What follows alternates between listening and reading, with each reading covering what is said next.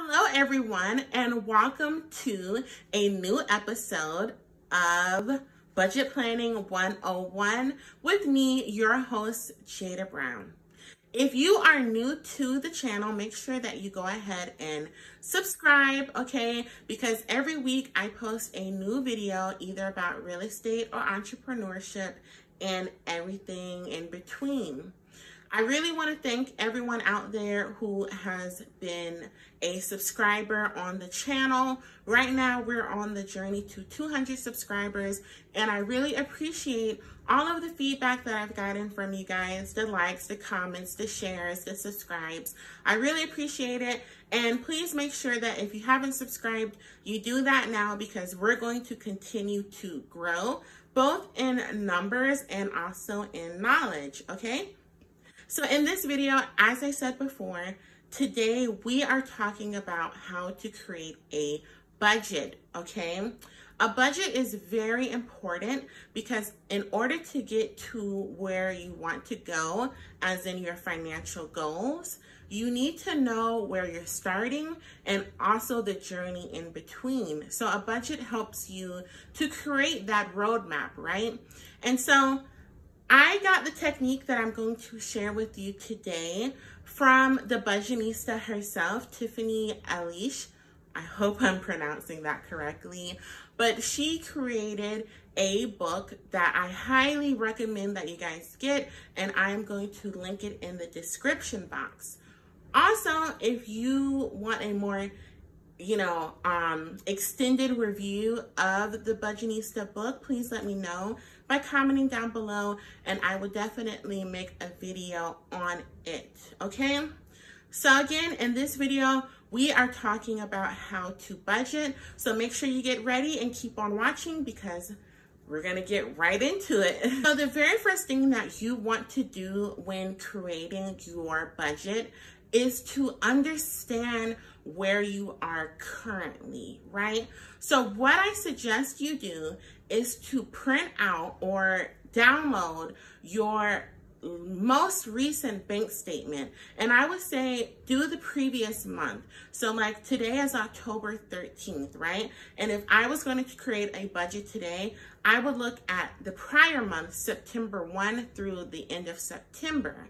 And what you're going to do is categorize your spending, right? So if you went to, let's say, Chick-fil-A, McDonald's, Pizza Hut in 1 month, that category would be your eating out, right? Also look at how much you're spending on groceries, rent, mortgage, all of your bills, categorize it up, right? So let's just take, for example, let's just take your rent, okay? So your rent is $1,000. I wish, right? Okay, let's say eating out, you spent in the month of September, $200. Your gas for your car, you spent, let's say, $300 for the month. Let's say your phone bill is bundled with your internet. I'll just say Wi-Fi. That was $100. Let's think of another expense. You bought clothes, right? Let's say for the month, that was $150. So you want to continue to categorize your spending of what you spent for the month, right? And I know it's probably going to be crazy. Like I know when I was doing mine, I was surprised at how much that I was spending on clothes and, going to thrift stores. It's probably going to be ridiculous, but make sure that you're honest because you definitely don't want to fabricate those numbers and then your budget is off. So no matter how high the number is, you may be shocked. Make sure that you document it, okay? And the very next thing that you're going to do once you've categorized your spending for the month, which is just an estimate, of course, is you're going to further categorize them. So what I learned in Budgetnista is that each category is going to have a different meaning. So B is for bills, UB is for utility bills, and then C is for cash. So let me give you an example. Rent would be a bill because you have to pay that every month or you're going to be homeless.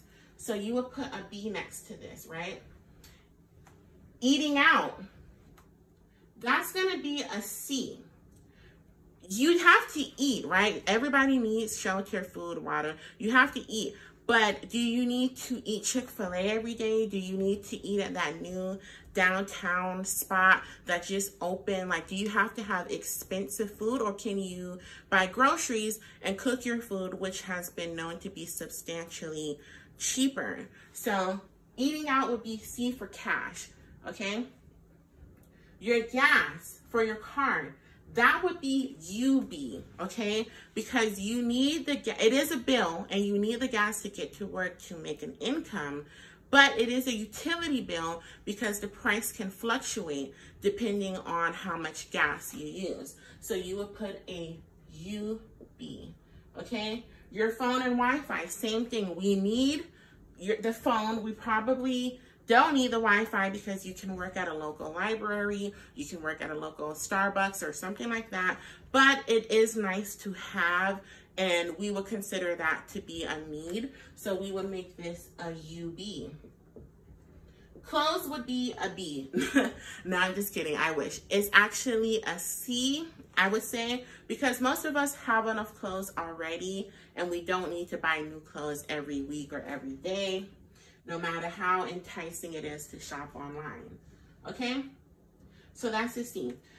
So what you're gonna do next, after you categorize all of these categories of spending, you're gonna calculate how many B's you have, how much is your B category, how much is your UB category, and then how much your C category is, okay? So remember, bills, utility bills, cash. Okay, once you do that, you're gonna have that all tallied up. I did mine in my notebook and I used a calculator to do this, but I guess I'm old. You can do it on an Excel spreadsheet and have it calculated for you. Whatever means that lets you like see how much you're spending would be the best, okay?